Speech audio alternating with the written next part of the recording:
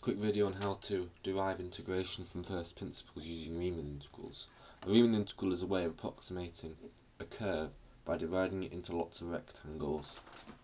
So what we can do is, we can see for any function f of x, we can partition the curve into lots of strips, and then the way of calculating the integral under a certain range would be to sum up all these strips under the curve.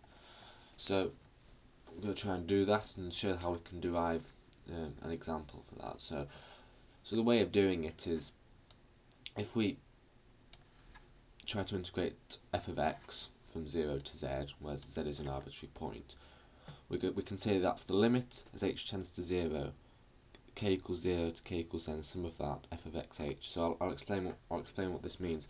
So h is the width of each strip. Obviously, if the width tends towards 0, then there are an infinite number of strips in any given range, which means that instead of summing up a finite number of strips, we'll be summing up an infinite number, which is the same as an integral effectively. So that's why we're making the strips as small as we possibly can. So what I'm doing is I'm taking the value of f of x, which I'm defining to be the value at the start of each strip. You can define it at another point, but it's easier to do it at the start. So the start of each strip, which is f of x multiplied by h, which is basically just the area of the strip. So I'm going to find the total area. Okay, so actually you can write this in another way. You can see that's the limit as n tends towards infinity of the sum of fx h. And this is basically the same thing, because what I'm doing is I'm saying that as the number of strips over a given range increases, as n becomes infinite, then in the same respect we're going to get a continuous integral rather than a summation, because we'll have an infinite number of summations in any given range. So that's the idea to do that. So I'm defining my f of x to be the value of the function at the start of each strip. So let's do an example, and I'm only going to do one example to try and keep this video short. So I'm going to integrate f of x equals x using first principles, and obviously there is another way of doing this, because the line y equals x is obviously a straight line at 45 degrees to the x-axis. And when you're integrating over f of x, you're just calculating the area of a right-angled triangle. So the easiest way to integrate f of x equals x is just between any 2 points, is just to find the area of your triangle.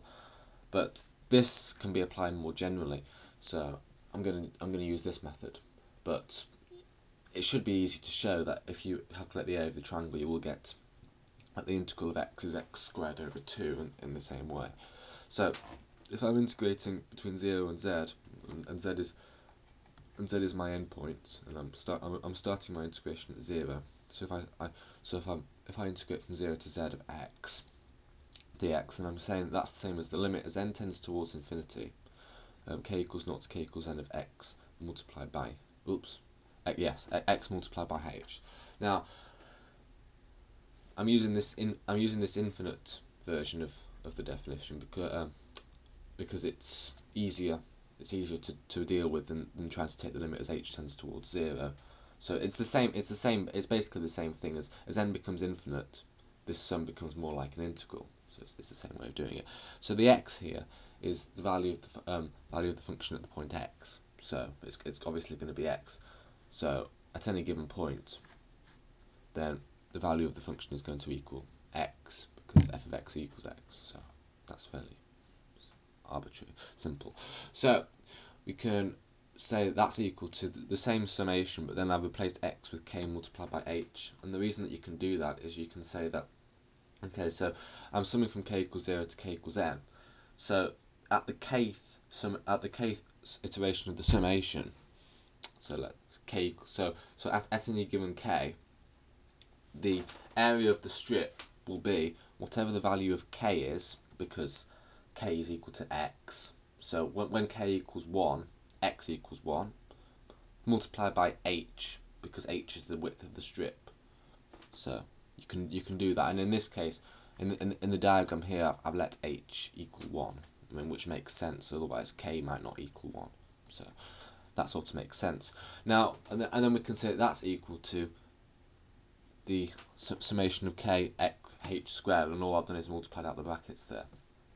So evaluating this sum is rather easy. It's just the sum of integers.